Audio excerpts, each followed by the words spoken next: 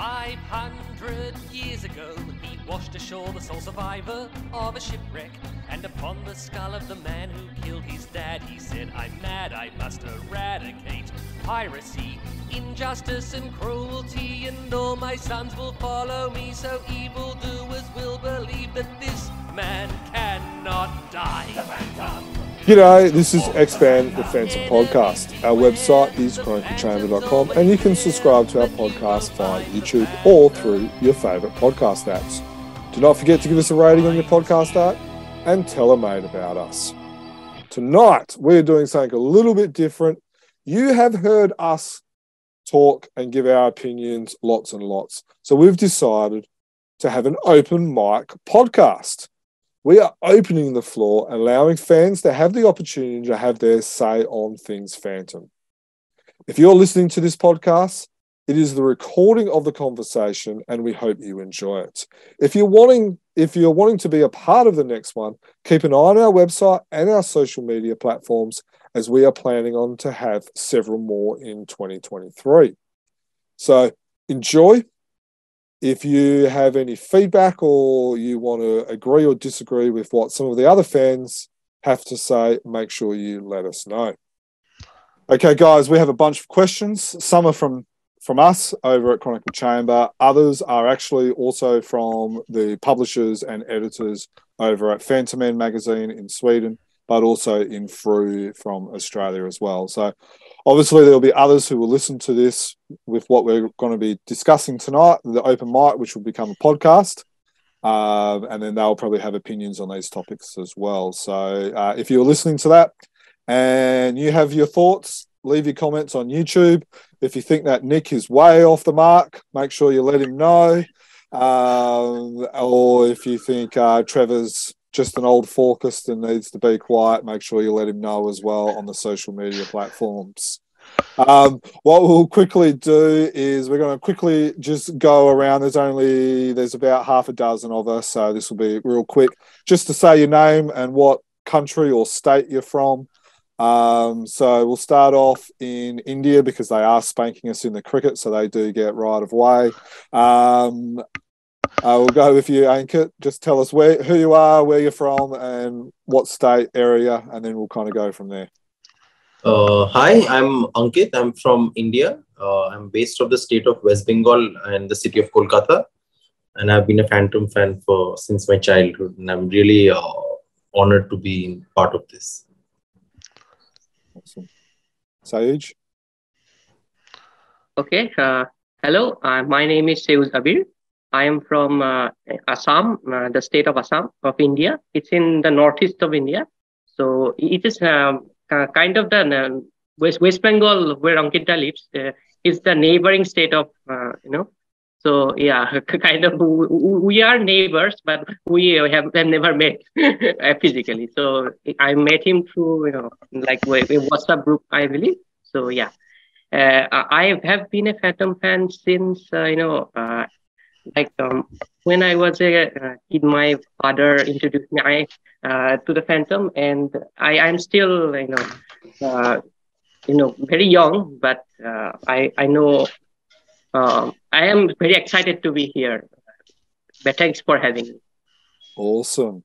All right, so West is best. So Daniel. G'day everyone, I'm Daniel. I'm from Perth, Western Australia. I'm on the other side of the river as opposed to where Jermayn is. So, yeah. Awesome. Trevor, you pretended you're a WA boy for a little while, so we'll go you next. I was in Western Australia from 1986 until 1999. Relocated back to my hometown of Melbourne, away from the heat, basically. And I've been a fan since the mid-70s with a little bit of a crack when I was doing real work and earning real money. And happy to be here, happy to share my views with you about how the real Phantom should be respected. I don't know, I like it all. I have no filters. Awesome. All right. We saw Brad, who's showing his face. Do you want to tell us a little about yourself, Brad? Well, my name's Bradley, and I live in Jindera, and I have a small skull cave, and a skull throne, and a submarine. That's it. Awesome. Nick? G'day, Nick, from Hobart in Tasmania in Australia, right down south as far as possible away from Jermayn, which is always pleasant. Didn't realise you had a podcast, Jermayn. This is going to be recorded somewhere. I've been a fan of fans since I was 13. I'm 43 now, so it's actually 30 years. And my first Phantom comic I bought was in a small beachside town called Bridport, where my family and I went every summer holidays, and I wanted something to read, so I bought Phantom Frew 1063. And I've been a fan since then. I did disappear from collecting the mid 20 teens because I went to crap basically, and then joined back again when the current Frew owners took over. So it's good timing. Yeah. Interesting. All right. So for Seuj and Brad, who have come a little bit late, we've got a bunch of questions, including from Frew and from ourselves as well. So we're just going to fire off some questions. I'm going to be asking certain questions to certain people. Like for instance, I'm going to ask Nick the first question. And when someone has a response or something like that, please jump in. We'll try and keep our questions snappy. I've got about 20 questions here. We're not going to get through them all. We'll try and keep this to probably about an hour. If you're not saying anything, if you could just do us a favor and press mute on your screen, and then that way those who are talking, we can focus on them. And if you want to say something, please jump in afterwards, and then we can kind of go from there. So, Nick, like I said, I got some questions from Frew. First one I'm going to ask you is, we're going to get straight into it. Should Frew move to colour, or are you happy with the mix of black and white and colour? Brave man asking me first, Jermayn, because I think you know that I'm more than open with my opinions and happy to share.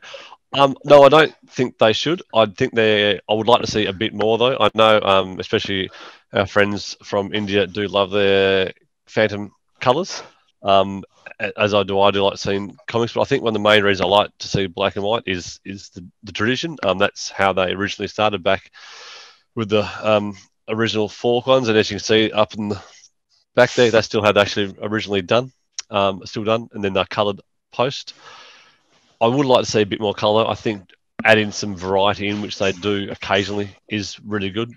I know they do it when they publish the new dailies and Sundays, but just a bit more. And again, I think if they did it to full colour, the cost would be prohibitive, and I think it would alienate too many people, especially some of the more traditional collectors of the Phantom. So I'd just like to see up the colour, maybe a happy medium.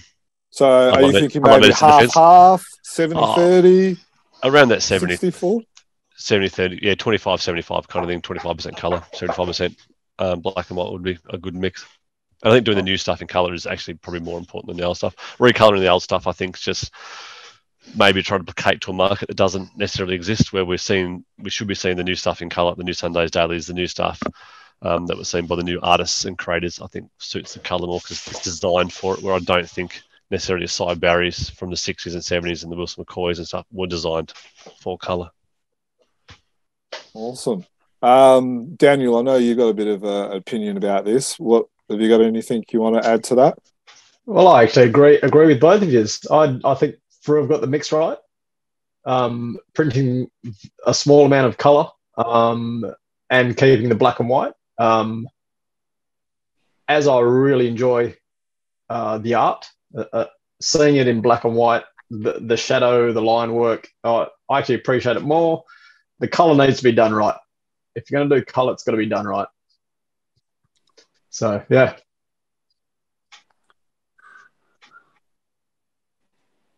Cool. Anyone else want to add anything to that? What about Ankit or Sioj, where you are from India? Would you like to see more Frew comics? Okay, so I think I agree with what both of you said, because I do like color, and when I started reading the Phantom, back in like 2013, when I was introduced by my father, the Indrazal comics, which you probably know, they had it in color and all.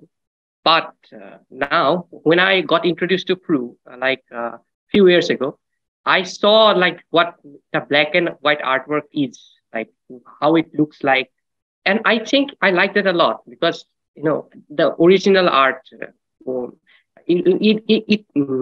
gives you an idea about what the original artist wanted it to look like, and plus, uh, I mean, I enjoy it more. Like it looks really great, but the color is fine. It's great, but when I think about like the old stories, where like Cyberry stories or Raymore, McCoy, wherever, those stories were designed to be in like black and white, like you people said. Like that's it. If anyone adds color to it, like Inrazal did, and you probably seen those, like some of them were horrible, like the worst coloring ever. Like what? I mean, I can describe it, but the other things, like when the new artists do color, uh, they have their own ideas about how it should look like Angita himself, and new artists like Simi Muhuma, and some people who recently colored for Regal. They did something, but that's not like uh, now, since I'm a big fan of like the original artwork, I've seen the black and white things. I don't kind of don't like adding colors to it. Like other people will probably like it, but I now don't. Like leave that how it is, and if new stories are colored, no problem. But I think the black and white is the original version, and I think it should not be tempered. Okay, so that was what I wanted to say. So personally, for me, since the question was if Frew should give it more color, I think since Frew's maximum sales come from Australia, so we have to take in what the Australian audience wants. So that way, I think, yeah, if majority of the Australian fans think that this is what it should be and how it is, then I have no issues with it. But personally, as a fan who from India who gets Frew books, like Frew is like our only source for English Phantom stories, to be very honest. And I would actually want to see them in color, because a lot of them were in color. But Frew makes them black and white also. So that is kind of detrimental for me, because those were at least, even if people, like the old 60s Barry stories and all were not meant to be in color, the dailies. At least the Phantomen were supposed to be in color. But the Frew doesn't print them in color. So those things, like I think some of them would really like. I think in the color podcast we saw ourselves, there was this story called Red Rain or something like that. Yeah. And without color, that story really made no sense. It was printed in black and white. So I think the importance has to be given to the context of the story and everything. Since the modern day stories were written with colors in mind and everything, I think they should definitely be printed in colors. As for Barry's stories in color, this is another scenario which I think differs from market to market. Like in India, if we start printing, I'm okay with the fact when Hermes does it, because Hermes books are like archival editions. They are exactly like what it should be and everything. But for like a standard comic, which is like what 40 to 50 pages, since the tradition of Indian comics has been in color, it will be a little bit of a backward step for people, because irrespective of how bad the coloring was, colors were basically like the beginning. Just like how for Australians, black and white was the traditional way where the strip was presented. Colors was the traditional way that it was presented in India. So yeah, for Frew, Australian audiences, they've probably got the thing right, but I would still like to see more color, especially with newer stories and the Phantom stories, which they tend to always print in black. Mm. So Trevor and Brad, as the elderly or the older fans among us, Big and old. like we're like, and we joke on this podcast, we call you the old fuddy duddies, the Fawcus, and all this type of stuff. But all jokes aside, yous are probably the Frew readership is mainly in your age demographic. So are you happy with the current mix of colour and black and whites? Would you like to see more? Do you agree with what everyone's said already, or disagree? Or after you, Bradley? Well, I'm happy with the black and white comics, no problems at all. But I do like a bit of colour occasionally. Now, whether that would be in the trade paperbacks, I don't mind those. But probably the 75 to 25 if it had to put a number on it. But I don't mind the black and white. I'm happy to read in colour as well. As long as we still get a Phantom in English in Australia, Bradley will be a happy chappy. Very good. Trevor, anything to add? I agree with that. It's about right. I've been lucky to get quite a large chunk of the Shakti and the Regal, and I find the colours in there, both the paper and the production values are excellent, and they're bringing to life quite a few stories that we got in Frew in black and white. But I totally get the Australian Frew can't afford. All us old farts, we just stop buying it because it's going to be too expensive. But, I'm never going to because I'm welded on for life. I mean, I would love a few more special Phantom stories, especially from the early days, middling days, like the 70s and 80s, when Phantom started to print colour. Yet I'd one of those to be in colour. Because if you go back and look at the Wolf series, who recoloured their 5 or 6 stories, whatever it was, and they did it differently to how Phantom did it, but they came up beautifully, and they really added to the artwork of Lindahl and Avenel and the others that were there. But it's a balance. It's dollars and cents, and they just can't afford it in the market they're in. And we're very lucky that they're hanging on as they are. So, Trevor, you talk about price range there. Would you be willing to pay more for your comic every fortnight? And, are you willing to pay 50 cents more, $1 more? I'll pay more, but and I already am effectively, because however I'm getting these ones from India, they're ending up costing me, let's say, 10, 20, whatever dollars a pop. I hope to actually add it up. It's hard work, but they're nice to have in colour. I'm happy that they've got the balance about right. Like I say, I'm welded on. They're just hanging on by their teeth at news agents. I don't know who's buying the issues from the news agents, but I don't know around your way, but a lot of news agents are just completely getting out of having any magazines, let alone fandom comics. And so, I don't know. I think they've got to keep the price point low so that there's still an attraction to mum to go, or child, to go, I can afford to spend $4.50, not $7.50 every fortnight. So is there anyone here, and we've got another guest, Talma, so thank you for joining us. Is there anyone here who thinks that the Frew comics are too expensive as they are and they wouldn't buy any comics if they increased by 50 cents or $1?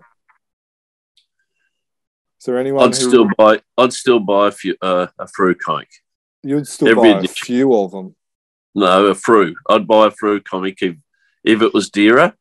Because I still want one. So I don't know what. Well, if they were $10 instead of whatever. I don't even know what they are now. 375, is it? 420 with the new and better paper. 420. Yeah, well, if they were $12, I'd be a little bit disappointed, but I'd probably still buy it. Fair enough. I think it's still reasonable value in the scheme of things. Yeah. So, yeah, I don't mind. I'd still buy it. Jermayn. No, is anyone out there, anyone wouldn't spend an extra 50 cents or a dollar? I think, especially for those of us in Australia, Germ, knowing Bradley's collection, Trevor's in the background, Dan's his collection in the background, your collection in the background. I've got framed artwork, but probably not the demographic to be asked that question. I reckon we're going okay that we could still afford to collect. Yeah, very true. All right, so okay, so I'm not sure if people know this. We'll stick with the Frew theme for a little bit because there's mainly Australians here, and then I know, and we'll kind of broaden our range a little bit. Frew have a 75th anniversary coming up. If yous were in charge of Frew, if yous had kicked out Renee, kicked out Glenn, and yous were now the big bosses telling Dudley what to do, what would you do for the Frew 75th special? And I do want to hear from our Indian brothers as well. So if you could give us a quick answer. Brad, I see your face first, so you go first. What would you like to see for the Frew 75th? I'd like the 75th year. I'd love to see him at Supernova. First off. Okay. All right, who's next? Daniel, West is best. I'd like to see them put out, I've actually mentioned this to you before, an all-Australian themed comic with Australian creators. Good idea. Or artists. If the creator is a writer and it's an international writer, it's great. As long as there's an Australian theme to it, being a Frew annual or a special edition. All news stories? All news stories. With the Phantom visiting Australia or New Zealand? That'd be a good one. Yeah, I think that was my idea. Yeah. Yes, definitely. I think the Phantom already visited Bob Hawke or something back in the day, didn't he? Back in the 90s with the Keith Chatto, Jim Shepherd comic. Something like. Yep. High time he came back again, I reckon. Exactly. Well, it's just Julie Walker's just visited New Zealand again. So, Nick or Trevor, anything else you want to add? I'll go. What I would not like to see is something like the 1500th episode. I mean, that's just. I mean, it's just disgraceful. I've talked about it enough in the past online. I would actually like to see again. I agree with Dan. You would want a decent special comic. I think something like being an Australian theme like that would be fantastic. I do suspect that actually, if they did something, they'd probably, to be fair, go down the cheap path and print something that's been published before, which I suppose they are, because that way it does save them licensing costs and they don't have to go through all their checks and balances with King Features, because they can just reissue something that's been published. I would actually like to see, and this probably stems into around the 2000s issue as well, is around the Supernova time, team up with the charity dinner and actually have a big, what they've done before in the past, a big Frew kind of celebration dinner, which would raise money for charity, get people in. We know that Leave Fork dinner gets 60 people a year, but have something really big and special around that weekend would be really nice as well. Like a big, and then tie in with Supernova a bit more as well. Like, yeah. And have a good night of it and celebrate. And it's an achievement to keep a company running over many hands of 75 years. So I think they should celebrate it rightly so too. Trevor, anything to add? I'd like them to sort of double up and have the celebration of Phantom, and I like the idea of the Australian links and the history, but I'd also like them to focus or refocus on their place in the middle 50s comic book industry in Australia. You guys that are collectors beyond just the Phantom, and I'm sure you're seeing a lot more with the giant size and reprints of things, but they were doing a lot of comics. I know a bit, but not a lot. Well, sorry, whatever, somewhere in there. And I'm still surprised every now and again I'll see, oh, that was published by Frew. Or, as is becoming more obvious to me, and maybe everybody else knows it, there are all these little companies that they were cross-supporting, licensing to, throwing stuff out to, and I've never quite worked out whether they were owned by Frew or just, they were sidelined. Anyway, so I'd like them to celebrate that part of it as well, and not just the Phantom Ranger and wonderful Sir Falcon, etc., but all these other titles. And okay, a lot of them were American reprints, but there's a lot of stuff out there that puts them in the middle of the icons of Australian publishing, which may mean nothing to a lot of people. Awesome. Ankit or Sioj?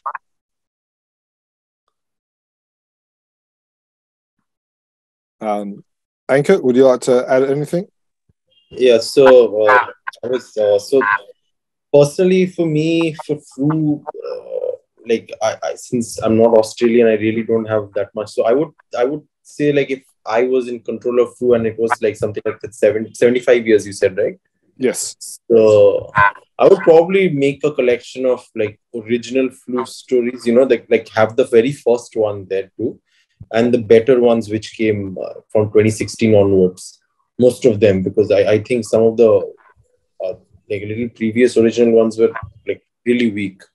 So if I'm going to put something like 75 years there, I'd just put like, show like how the stories have evolved, and they would be all original Phantom stories, nothing to do with like, not a Barry story reprint or a McCoy and everything. So everything from that very first, that Keith Chatto, Jim Shepard, I think, that story too, like say, end it with Duncan's Rotten Apples or something like that. Sayoj? Okay, so I think what I would like to see is that, when they do this kind of like special, is that, when I looked at their past envelopes, those didn't, like, they had the stories, then they had the editorial by Dudley, or before that, they had the editorial by Jim Shepard. But when they started doing this kind of envelope thing again, like the 2021 envelope, which Cyberry envelope was that, like Antonio Lemos did the cover, but that's not a thing. But they had Cyberry stories. But why can't they put a new interview with him, or a big article about him, or something like information?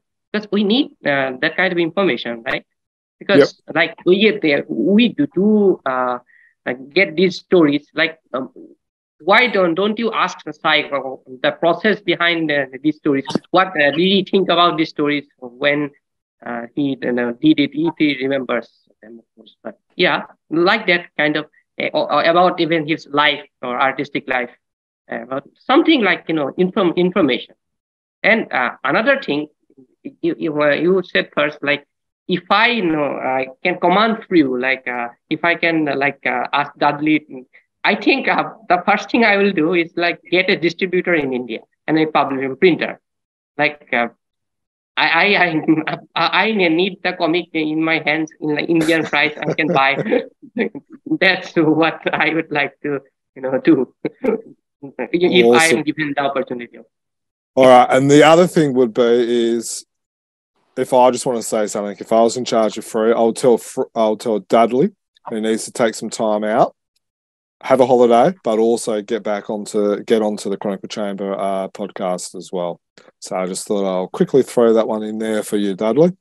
All right, so we've touched a little bit on Frew. Now we're going to kind of swing over a little bit, looking at more of a global type of thing view. So obviously, the exciting news that we have all witnessed and seen so far in 2023 is the video game. Everyone's aware of the new video game that's currently in development, I'm assuming.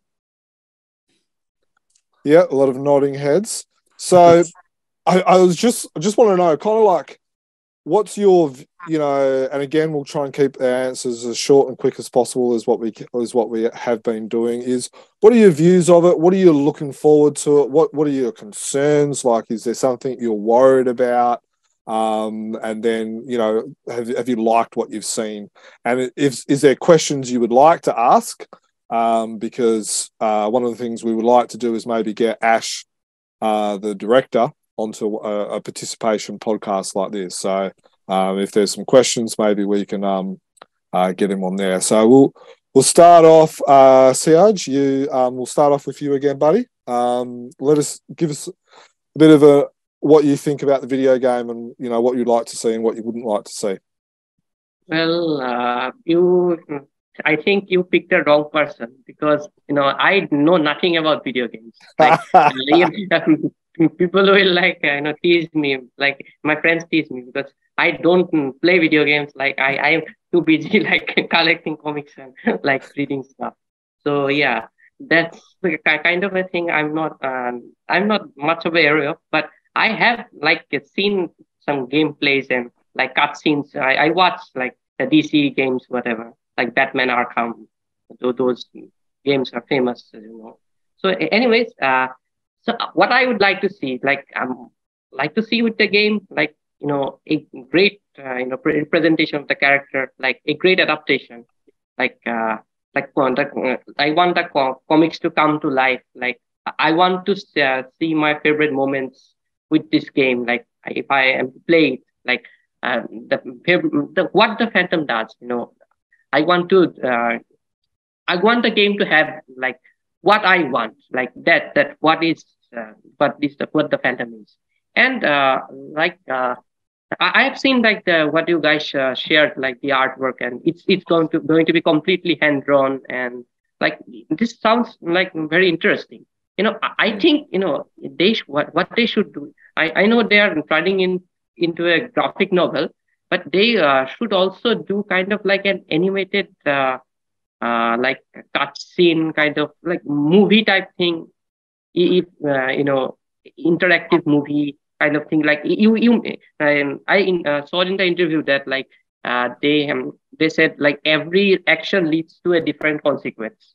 So if you shoot someone in the head, you kill them, Phantom does not kill. That will lead to another thing, very bad thing. So you probably don't know, but in 2020, I believe, there was a animated movie about animated interactive movie. So by DC, there was the Batman Death in the Family that came out in 2008, called Under the Red Hood. So that movie, they turned it into an animated movie. So when Batman tries to save Jason Todd, Robin, you have two choices with this movie, in the Blu-ray version. Okay, so you tap one, Batman saves Robin. So Robin is saved, but Batman dies instead. So Robin is alive, but he is swearing for vengeance because Batman is dead, and he kills Joker and all. It's the same thing as the Red Hood story, but it's very different because he becomes Hush or something. And then another option is there, Jason dies or Robin dies. So Robin dies, and then and there was another option about both lives. So that leads to a different consequence. So they should turn into a animated form, because they are doing the same thing with the movie. So if someone who does not play video games, I think everyone does, but yeah, for someone like me, because I don't know how to play video games, so and they should turn it into an interactive animated movie, an adaptation, if you will. I don't know anything if they can do that, or I'm just looking forward to it, and that are my thoughts. Okay. Are there anyone here who do play video games? Yeah. So one of the things, I went to the podcast and everything, Seuj has good ideas about it, but that is more of what he's talking about when he's in the Arkham and all of that. They are very high budget AAA games, and if you look at what, in that podcast, you could understand like the budget isn't really that great. Like, so they were also like the asset creation and all of that, that is going to lead to it. That is why it's a beat 'em up game, to be very honest, because you can reuse a lot of assets to, put in the game. So from what we realize, like I realized from the interview, is that they were working on a very limited budget and trying to make the most out of it by efficiently using whatever asset, music, sound, like little thing, and put it in the narrative. So I personally think if in games like this, which are side scroller beat 'em ups with stories, like I think the benchmark is a game like something like Mark of the Ninja, where there are no like cut scenes per se, but it was very simply done with dialogue boxes, but which made it look like a comic. But it saved money in terms of animation, but it also had a very fluid. It had to have a very unique look. Mark of the Ninja was based around feudal Japan and also that art. So Phantom has its own, and I think Anthony Spey is doing it. So I personally would just like to see like very good optimization with the story content, because beat 'em ups are like, usually it becomes a button mashing thing. I wanted to have a little bit more than just button mashing, something, which would like a little unique experience in terms of just like not clearing a level by beating everybody up and then beating the final boss, and that's it. Awesome. Anyone else plays video games? Yeah, Anyone? it'd be interesting. I haven't done any of the searching of things you've posted about it, the standard stuff, so I don't know how they're approaching it.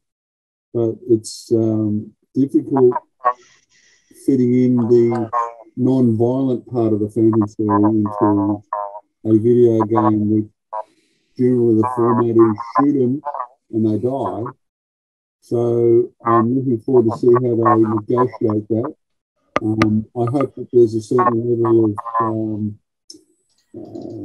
intuitive cleverness, problem solving, but that's probably me as well, because I'm more of a side scroller than a first person shooter.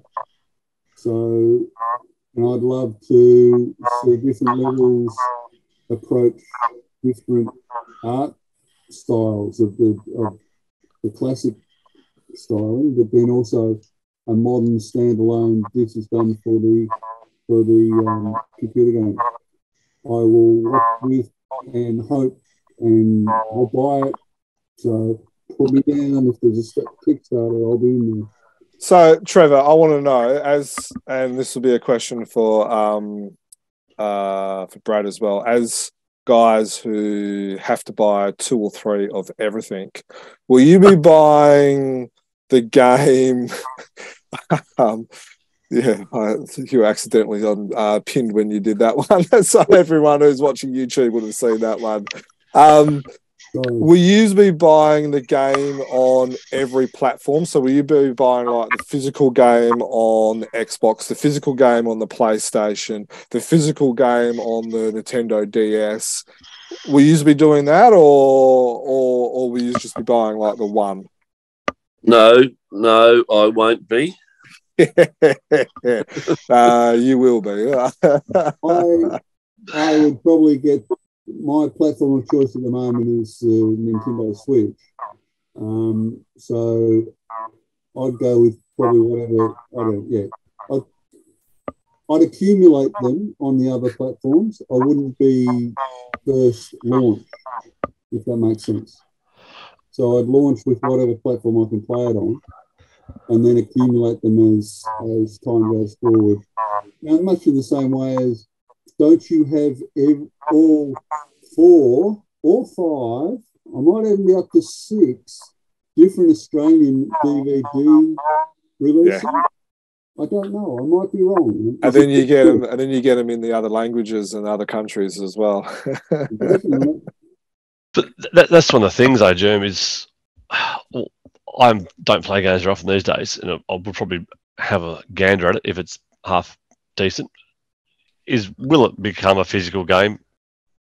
Yeah, the plan is that it will be a physical game. So that's an odd, there's semi-odd choice. there's this great website called Chronicle Chamber who do this wonderful thing called a podcast, Nick. And I actually interviewed. I honestly think it's a bit of I can partly see the reason why, because you can mail it, you can be physically seen, but it does add production costs, etc. There's the pluses and minuses and owning media. That's why I just say these up here.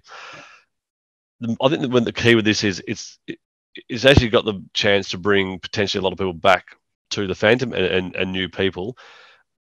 It's got to be really well price pointed. So I don't think it's going to be like, I hope it's not a premium $80, $90, $100 game, which some of them are. It needs to be that lower end. And it doesn't need to be the greatest game of all time, but it can't be shit at the same time. It's got to find that, at least that half decent, it's worth $40, $50 point. Yeah. And so the base game is that obviously it's cheaper if you download it, but then you can buy the physical game from your EB Games, your JB Hi-Fi if you're in Australia. They've also got again, in the podcast, they talk about how they've got the distribution for the big USA distributors as well. One of the interesting things was he made mention of the figurines from NECA, the first. Apparently there was, I can't remember, I think it was 50,000 copies of that were sold. And a lot of them in America, so that's a fairly high number. I think it was 50,000, or it might have even been more, but again, on the podcast. Sorry, Jen, but when you say 50,000, yes, to that is a large number to us. Yeah. But when you're talking America with a population of roughly 320 million, I think at the moment, and how many size and how big Walmarts are and stuff, 50,000 is nothing. Are you sure about the 50,000? It's a large number. It's a large number. It's just in comparison to other stuff, it's a drop in the ocean, really. I'll have to re-listen to that podcast, but it was a fairly large number. But I think they actually, what I do remember, I can't remember the exact number, so hopefully I'm wrong and it was more, but they actually had to recast it, reprint it, recreate it, or like, I know if it's a comic you would reprint it, whatever that equivalent of a figurine is. So you make a good point there, Nick, about trying to get older fans, how it could be a good re-jumping on point for fans that have stopped collecting the comic or stopped reading the comic, or whether it's from, maybe, when their kids are getting JB Hi-Fi or EB Games or something like that, and they see the Phantom and they're going, oh, the Phantom, I remember buying that as a child, or when I was younger, or my dad read it, or my grandfather read it. So interested in some of your thoughts. Do you think that this video game, does anyone else think that this video game has a good potential to be able to be a good re-jumping on point for older fans that have fallen away? Brad? I'm not a gamer, mate. So, but I was surprised when we did the exhibition in 2014, and we searched around with the help of Joe and got an old Sega game, and we played that from the 80s. My son, who was a gamer, was actually quietly impressed because I got him to play it because I couldn't, and to see how the game actually played, because I think 3 of the games I had didn't, but he was pleasantly surprised with the old game. So you might get a few of the other gamers that might jump on just because it's an unknown game to them. So hopefully, but as much try as I might, I can't get my boy to read a fan comic. So I don't know. Anchor, I think you were going to say something. Personally, I think this is a very tricky situation. This is what happens when you make games on an existing license.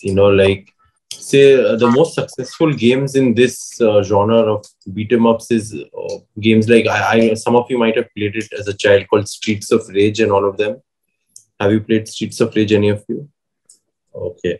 So like I remember playing it when I was like 7-8 years old. So yeah, so those games, like, the problem is, like, since even Street Fighter, now it's a big name. So like those games became IPs, like, so comics flew out of them.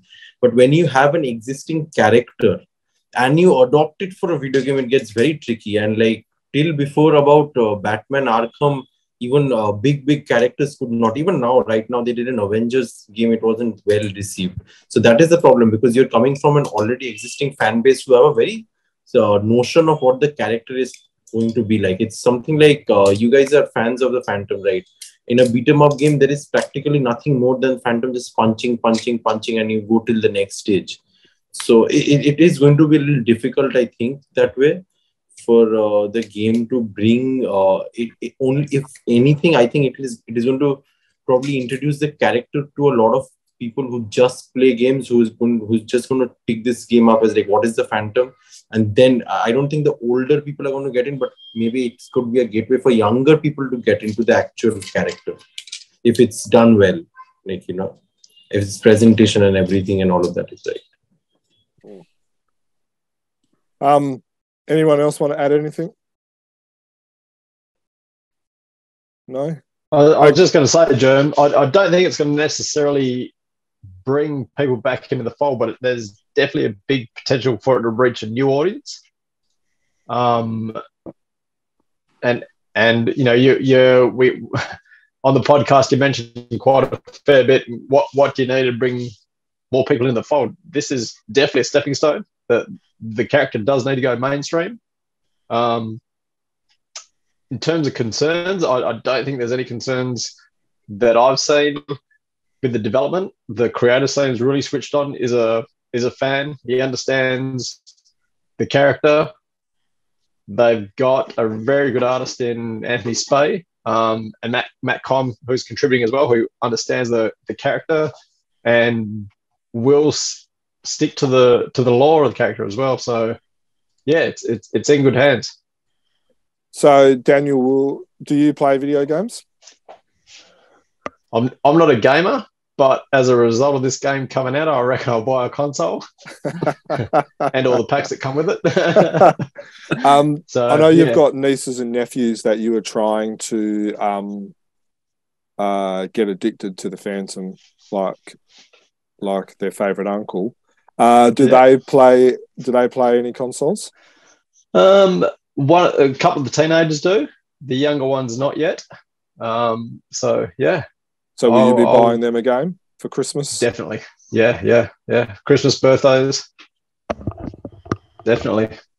Yeah. All right. So you just said something about creating new fans. Now, again, you guys are now in charge of Frew. Ankit, Siaj, you are in charge of Regal and Shatki individually. You can choose which one you want to be a part of. Now, you are the owners of the comic that publishes the comic in your home country. What's your strategy to get new fans hooked to, as what Cullen would say, the purple crack, or the blue crack if you're living in Scandinavia? So Nick, I haven't heard from you for a little while, and I'm hoping you've had a couple of whiskeys in the meantime. So you, Nick, are now the owner of Frew. What are you going to do to get some new fans hooked on the Phantom? I think people have said this before, is their marketing is just shit ass. And I know it costs money to market, but you've got to do it. The regular newsletters are a great start. Need to trim them down a bit. They're not. I think the last one had almost every product on the known to mankind in it, but it's a start. They're doing that really well, and no doubt they're getting sales. And they tried this and it failed miserably. Is actually using social media, and we know we joke about like, oh, they found the password to the Facebook account. It's not hard. They're producing 26 regular comics. They're producing the 4 giant size. They're releasing some really good stuff at the moment. The content is actually there to put out there and push, and you can link your Facebook to your Instagram and your Twitter and stuff and push it out and have your regular marketing pushes there, and that's where you get your engagement and you ask people about the covers and all that kind of stuff. That would be the main thing I would do, is actually get the marketing done properly So and interact. That'll be your first thing you do. Oh, totally. Yep. No. Easy wins. Low hanging fruit, to using a term I hate using when I'm in business mode when I'm at work. Oh, I love that saying. All right, so we'll fly over to India. Serge, in 2 minutes, what would you do if you were the new owners of Regal? Okay, so if I'm the owner of like Regal and Shakti or whatever. Oh, you only get one. You only get one. Anki gets the other one. Either of them. Either of them. So what I would do, like what they are doing, I do like how they are like you see a guy, like his name is Biswadi Purakas, and he posts like whatever like Shakti posts in every single like Facebook phantom group or like related to comics, like whatever Shakti posts, whatever they published, he like whatever like posts like Shakti when they market like their stuff, like new stuff is getting released. Look at it, like then the new covers they like posted yesterday, I believe. So like that kind of, I like that kind of marketing, but it is not like the way to reach more people, because even though the comics groups do have people, but they are like the old people. They are not the new ones. They use like the social media like Instagram and like the Twitter. Some people do, but Instagram is like most popular, I believe, and Shakti like does not have much presence in Instagram or like that kind of social media, or sure, Regal, of course. Like even if they post like they post occasionally, and that does not do anything. Like if you post occasionally or like market occasionally in those popular platforms, what will it do to impact your sales? Like, okay, so we'll do a bit of social media. Would you do anything else? Would you hire any different artists? Sorry, Ankit, you're getting the flick now. Would you create your own content? Would you republish Phantom Men stories or Moonstone stories or? Yes, I think I like what I like about Frew is that there are variety of content. Like they try to please everyone. Like new readers. Okay, we are giving you new stories. Then the Phantom Men ones, those are new stories as well. Or they print like the old Phantom Men stories again that they published before, and plus the like Fox stories, newspaper stories, whatever.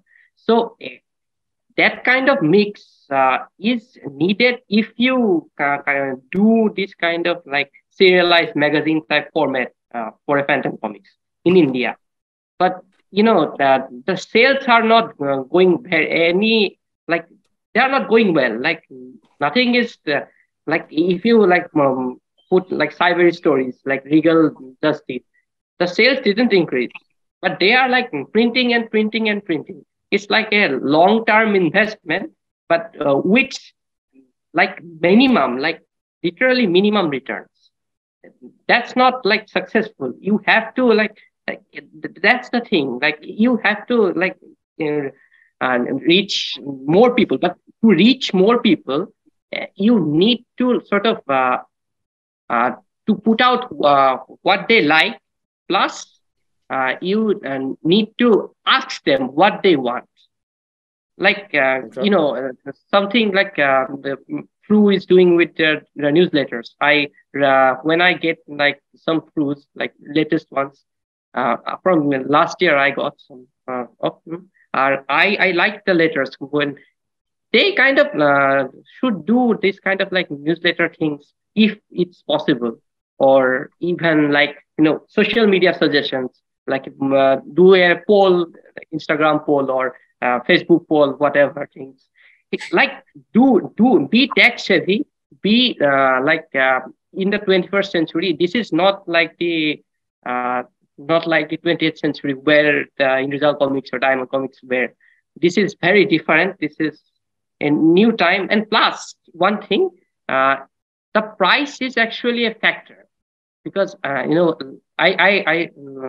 heard a lot of people saying that the price is like getting much bigger.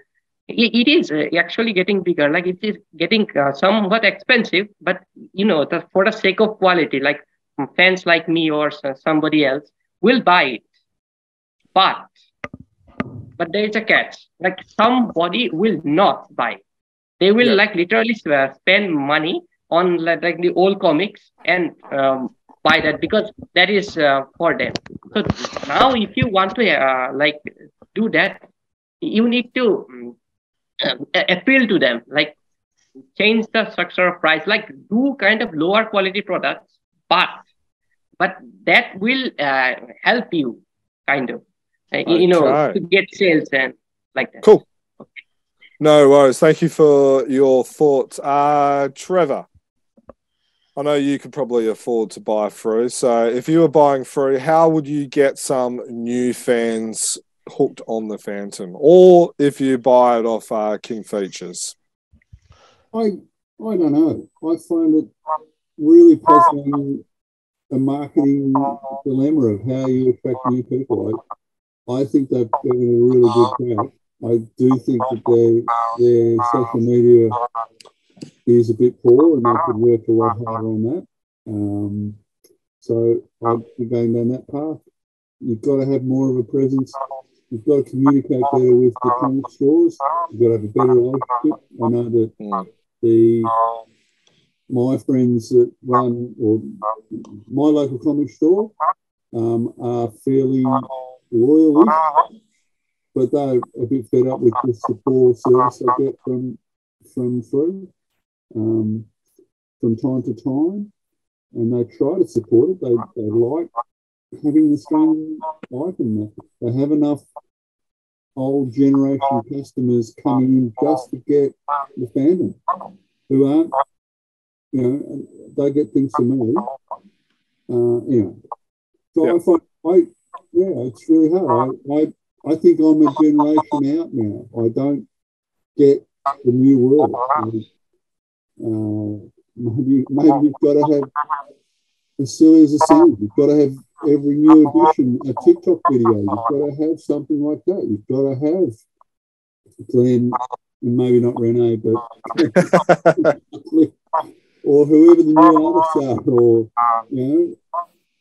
Jermayn Parker, whoever's doing the covers,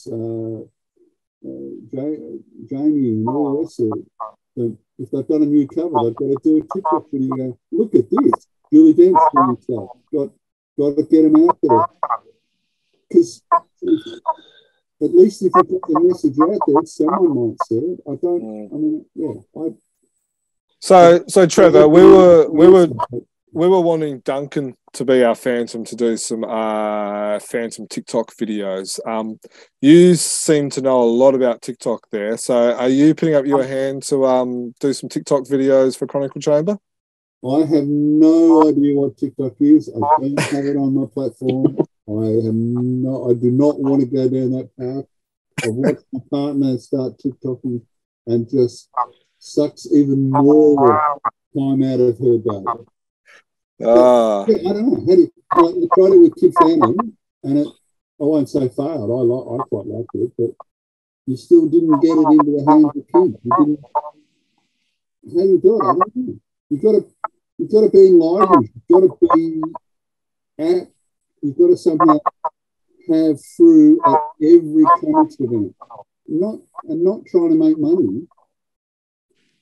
Trading on their long-standing relationships with Daniel and the various people from Supernova and Comic Con, whatever, and so giving away free comic books like the old show bags. Yep, and have not Glenn and Renee and people don't have to come, but you invite the artists in the state to be on the store for an hour a day or whatever. And if it's in Melbourne, you get me and you get Bradley down and you get Will Man the bloody thing. If it's WA, you guys go man it.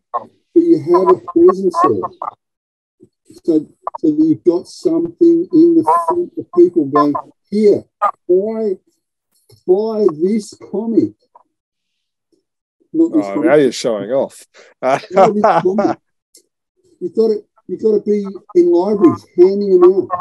You've got to talk to all us old farts that got collections of second-hand ones that are worth fuck all of nothing. Sorry. Worth, because they are, our second-hand copies above 700 are worth anyway. We have got to give them to libraries. We've got to get the message out there. Put them in kids' hands and say, read this bloody thing, it's done. Because if we don't, no one will buy my collection. This is getting really dangerous. It's reminding me. Trevor's going to drive around in a van now, handing out, saying, "Oh, do you want some comics? Do you want some comics?" That's pretty scary. And I've got a fan suit. I could do it. It wouldn't be pretty. So Brad. No, very good. I love some of those ideas, especially the libraries and stuff like that. Brad, anything to add? And I know for a fact Joyful will not let you buy Frew. I know. Now, I think their distribution of the comics been a bit of a hassle for many, many years. They've got no real say in how many and where to. I think they just, unless that's changed, I believe that's been a problem for some time. But as far as spreading the word, without sounding too religious, Jermaine, we got asked by, now Joyful's here. Come here, Joy. Hello, everyone. Now, we got asked by Judy, what was her name? Julie Dietrich. Julie Dietrich, who does was part of a voluntary organisation for books in schools, and Books in homes. Oh, sorry, books in homes. But we actually have twice now gone to Hume Public School and the St John's here in Jindera, and had a bit of a chat about the Phantom and shown them, different things, and told them about how comics have got us into another family, a fantastic family. With a PH, of course. And with a PH, of course, mate, exactly. So we've done our little bit. I would have loved, for example, and I'm a fan of Kid Phantom. I would have loved the #1 issue get sent to every school and just say, look what we're doing, and then start from there, every primary school at least, Yeah. And that would have been something they perhaps could have done. We've handed out the trade paperback to those two schools, for example. I've bought it. Well, we've bought it, and we've given it to the school. To put in their library. Yeah, to put in their library. Yeah. So they can do that. So. And some of the kids said yes, they were going to read it. So yes. that's where we got to start. So that was just something that we could do. But I know distribution was a hassle. And look, nowadays you got to be on Bookface, you've got to be on Twitter, you've got to be on all those things, and they've just got to make time to do that, I guess, as part of the promotion nowadays. I love the fact that a lot of you guys have talked about what we can do just as fans, even if we're not in charge of Frew or Regal or Shaki. Is this is what we can do? Instead of the doubles being sucked up into a Phantom collection that's a box because we've got 3 or 4 or 10 of those copies already, is can we give them to what do you call it, charities? Libraries. Can you give it to there's plenty of charities to do. Like, a good idea is with domestic violence and stuff like that, there's always people that need stuff to be given to those families that are in refuge and hiding and all that. Why can't they have a bunch of Phantom comics? They're not doing any good sitting in our collection when we've got 20 copies of that already. Couldn't agree more. Yep. Yeah, so it's very good. It's probably the best thing that I've loved about this podcast is some practical examples that yous have given, which all of us can do as well. So, yeah. So one more thing, Jim, is that one dinner, a lot of the people coming to dinner bought a few spare comics, and I think we had like a 3 or 4 inches of high of comics to give to the bunker, which is the library at Westmead Children's Hospital. So the kids could start having to read a phan while they're spending a day or a week or 2 in hospital. Yeah, while they're getting some chemo and stuff like that. So there's some great ideas. Siege, did you put up your hand? Did I see that? Yeah, I did. Okay, so one more thing I would like to add after hearing all of you thoughts. So as a phan, what it is, I will talk about that. But before that, I would like to talk about one thing, is that the distribution of the comics itself. Like before that, when the Indrazal comics or the Diamond comics were there, like they used to be with the like the news agents. Like they would deliver your paper in the morning. With that, the comics would also come in. And then some roadside shops or bookshops, and they have like all the shops, like they have a Phantom comics or Indrazal comics. Like you go there, like some people who couldn't afford it at the time, like my father told me, like they would go to the shop and read the comics. They couldn't afford it, but they would just read it because they had the first part with them, but the second part, like it's there, but no, I don't have that money, but I will just read them and tell my friends about like what happened in the second part. And then you trade comics with your friends. Like he has the other issue, you have the one. Like you trade that. I will read this part and then that. So that kind of thing used to happen like at that time. But now, like when these people like Regal or Shakti started publishing the comics, they does not have any like distribution things. Like in my locality, like nobody knows about like new comics is being published. Like I also told you about like the news magazine that in Assam, like that's publishing the comics in the Gold Key stories. So they also didn't know, the editor didn't know about like new comics is being published. He had heard that like the Regal did some comics, but they stopped, like, but he had no idea that the comics were still going on. And like that, I asked some many older fans in here, like Assam, in my state, and they have had no idea either. But when I told them, they said, okay. Then the price thing came up. Like they said, I will stick to my old things. These are too pricey, kind of like that. But that's not what it is. That's what I wanted to tell, like about the distribution. Now, as a phan, like what a person joined the meeting. Talha, I mean, you saw him. Like he left. I told him to join, but he is actually like making some like edits and like these social media things. Like new generation does what, like some music videos with like some verses and some videos like that appeals to the audience, like they do which like the other character, DC, Marvel, etc. Like if you like open YouTube and like scroll through the shorts, you will see like this kind of comic book related kind of short videos.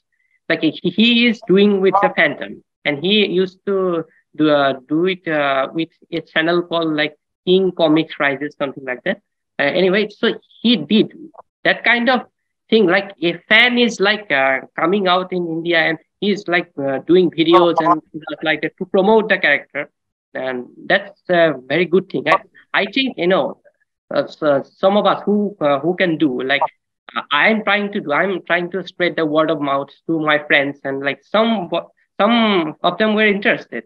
Of course, they were like, but then I showed them the comics and but they were hooked up, but they couldn't like buy that. But I am proud that I actually increased the number of fans like around me. Then he told me he also did with his friends, I believe.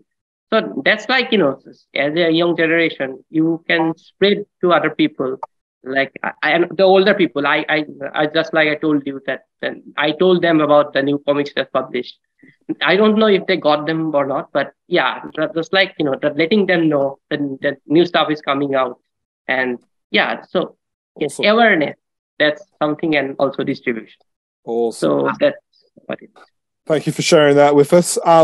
We are going to wrap it up. If anyone's got anything that they want to quickly say or anything they want to add to any of the 5 questions, we've only gone through 5 questions. If anyone's got anything they want to add, please, this is your chance now. Otherwise, we will wind it up. Brad, I see you sticking up your hand.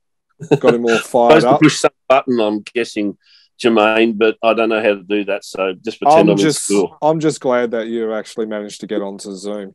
Well, so am I, but that's joyful again for me. The people wouldn't know this, but when we actually interviewed you in episode 6, now this is a little peek behind the curtain, which I don't think many people would know about. It took us half an hour to get connected. And then you had some family members over because you forgot to tell them that you had already booked out the time. So then we were on hold. Me and Joe were on hold for another hour and a half. And then we actually got around to doing the podcast. Surely we wouldn't have made someone as important as you wait an hour and a half. Well, that was episode 6, so you probably didn't think we were as important back then, but yeah, you did. No, well, I like you plug the CC at every opportunity. I just want to plug the Phantom Club dinner coming up in June. Yes, the Supernova, of course, and Peter Stevens has already sent in pictures of a heap of stuff he brought back from the US and is donating himself. So we want to raise money. We want to raise money. I don't think Peter donating himself will raise anything. No. Sorry. He's donated many items and some very, very nice stuff. Nice. So, so just a little reminder that we're a bit tight for time. So if anyone is thinking of donating some stuff for the Phantom Club dinner, if they can send us a picture or two and a bit of description sooner than later, that would be just wonderful.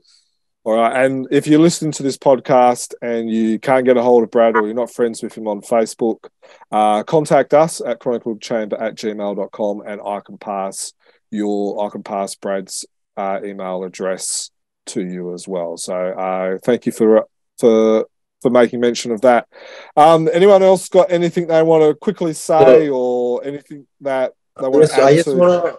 I just want to say, if anybody has Frew 1605, please let me know. That is one issue that I'm lacking. What is it? 1065. 1605. It's a Hans Linda. Yeah, 1605. Oh, 1605. I'll track it down. Another thing I would like to add is I would like to get more trade paperbacks from Frew, because to be honest, that was my jumping on point come back to Phantom, because for me, I've always liked color. I've always liked big, thick books, and the trade paperbacks were ideal for a person like me to, get back. Because and also right now, when you buy, say, a DC Marvel character, they also come out in trade paperbacks. So it just sits where that was the Frew trade paperback was my inspiration when I worked on the Chatu Saga trade paperback. So that is the whole point. I would really like Frew to at least put out 2 trade paperbacks a year, because that's I think that is one way to really go and bring out a lot of fans, because those books are the ones which can sit on the same shelf as a Batman, Superman, or a Spider-Man. Those on the same book. So that's important, and not make the Phantom look like a B grader in front of the big figures. Very good. But I've said it on the podcast. I would prefer to see Frew go down to 1 regular comic a month if they could do 2 to 3 graphic novels or trade paperbacks. Because I reckon they'll also do better in comic book shops as well. Another thing I wanted to point out is a lot of people have been saying about making news stories and all on Phantoman, and why in India nobody's printing Scandinavian stories and all. So I will the licensing for Phantom, like this is for King Features. India's currency is much weaker than Australia, Europe, any of them. So even if there is a market, which they always looking at India's population, like wow, 1 billion people and more, there should be so much sales and everything. It doesn't happen because of the pricing. It's a very price sensitive market. And if you're like right now, even licensing a Frew story is literally impossible for Shakti or Regal. So Phantoman is even beyond that, because so unless KFS or Phantoman and Frew think in terms of the currency exchange difference, because where India can't pay you per story royalty at a higher rate, they can definitely make it up with the volume of stories that they take from you. So that is the thing. So these are things I would want other publishers to be aware of, those who are trying to get into the Indian market, that the Indian market is simply very price sensitive, and our currency is much weaker. So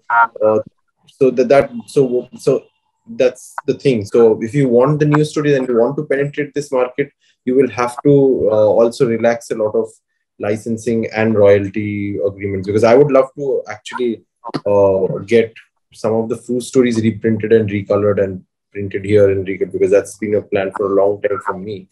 But yeah, that's about it. No worries. Thank you. Daniel, anything you want to add? Trevor, anything you want to add? No. No worries. Well, thank you. Thank you for joining us, everyone. We are planning on doing some more of these in 2023. So if you're listening to this and you thought, oh, that looks like fun, or I agree with Ankit, don't agree with Daniel, or Nick, Nick's on the money, or something like that, and you want to kind of have your chance to have an open mic, we will be planning on doing a couple more of these. Like I said, we've got another 15 questions that we haven't even got through. So we will do another one of these in a month or so, and we're going to try and get Ash, the director of Art of Play Games, on for one to do one solely on the video game as well. Keep an eye on our social media platforms and you will be able to find out about that. Thank you, fans, for joining us. There was a good 6 of us, and even with only getting through 5 questions, it still looked to be a good hour-long discussion. I hope you enjoyed having the people that participated. I hope you enjoyed having a platform to give your opinions to other fans. And the fans who are listening to this, we hope that you enjoyed it. Now, I'm sure the other fans that were listening to this, you've probably got opinions on what was said. So please let us know your thoughts, whether you're on YouTube in the comments section, or you can have a listen to us on audio, or you can give it your opinions also on the social media platform, or you can email us if you prefer at chroniclechamber@gmail.com. Our website is chroniclechamber.com. Now, if you want to be notified of new articles, that is the place to go. Now, Patreons always get first dibs of participation podcasts. So make sure you join up. Patreons also get early access to podcasts, extra podcast videos, and they also get access to sneak peeks of the new Phantom video game and anything else that we can share. So if you want to join up and you want to get early access, now is the time to sign up and help us. Patreon, you may be wondering, what is it? Where does the money go? And basically the money goes to pay for all our bills running of this website. Yes, money that is left over at the end of the year or the end of every 6 months when all the bills have been paid, it goes into merchandise like wristbands, stubby holders and stuff like that. And all our Patreons get free swag of that stuff. So, hey, Even if you only join us for the free swag, it is worth doing. I hope you enjoyed that. I hope you enjoyed listening to some other fans' opinions. Like I said, we will be doing these again in 2023.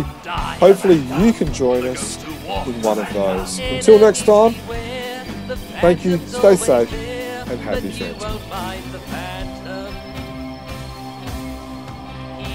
Phantom.